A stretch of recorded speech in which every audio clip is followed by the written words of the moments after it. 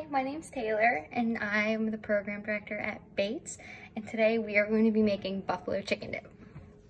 So we got to get all the ingredients first. You need a block of cream cheese,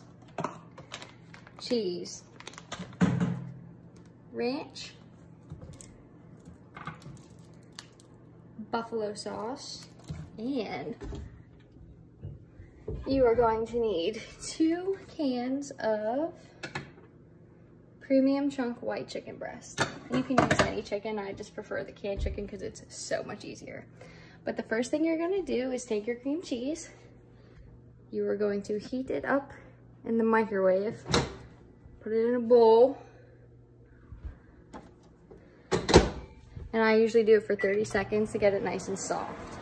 And then, while we're waiting for the cream cheese, you are going to take 1 cup of ranch. Squirt it all in here. You're going to dump it to the bowl.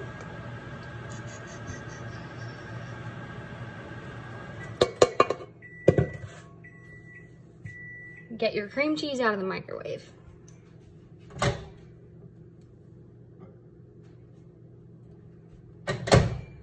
So that is nice and softened in there. You're gonna dump your cream cheese in.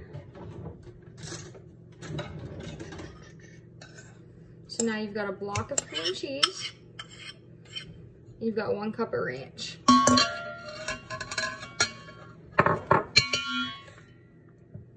So then next, you're gonna take a 1/2 cup of mild buffalo wing sauce.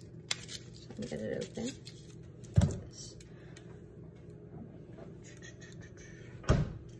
Already got this one open.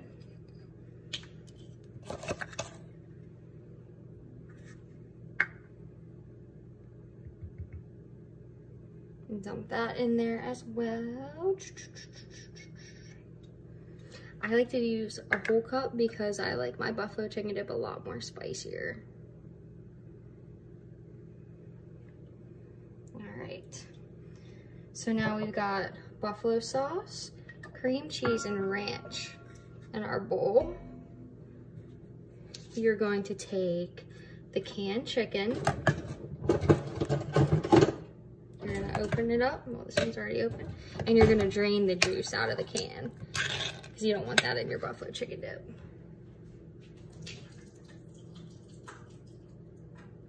All right. And then you're gonna dump that in there. Ooh. And you're gonna take your second can, open it on up, drain the juice.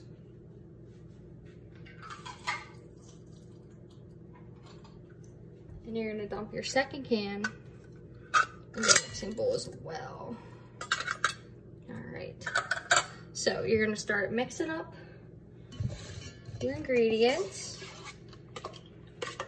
And the cream cheese should be nice and soft, so it makes it easier to mix.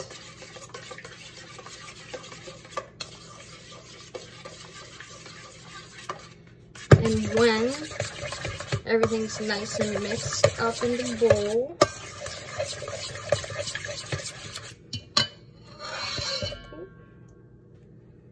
you're gonna add, I add 2 cups of cheese because I like it spicy and I like it cheesy. Scissors.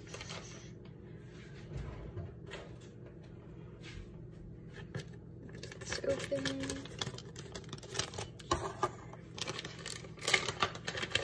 Put some cheese in here.